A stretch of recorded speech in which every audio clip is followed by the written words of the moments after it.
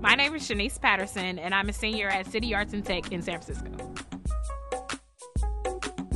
Coming into CAT, I wasn't the best student. In 9th grade, I didn't think I was going to make it to 12th grade because I wasn't worried about it. My grades fell. I didn't really care about college. I would say I had a nasty attitude. I don't even know what I did. I just know I just had to really just turn my life around. Ms. Biaski really helped me come out of the dark into the light.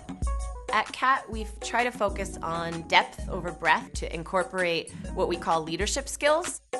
Managing projects effectively, expressing yourself creatively, thinking critically, taking a full and holistic look at every topic that they study.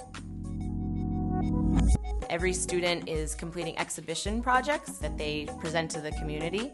When they're interested in what's going on, when it's rigorous, when it's relevant to what they do, then they want to participate. And if we can just get them in the 9th grade to participate, then we know that we can get them through the 12th grade to succeed.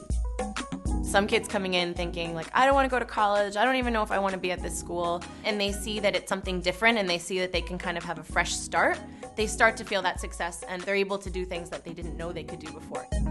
I came into CAT, kind of weak. I had a lot of talents, but I didn't know how to use them. So I feel like CAT brought my talents out of me. I mean, you may come into CAT not ready for life, not ready for responsibilities, but you'll leave CAT ready to take on new challenges. I'm looking to have a very bright and successful future.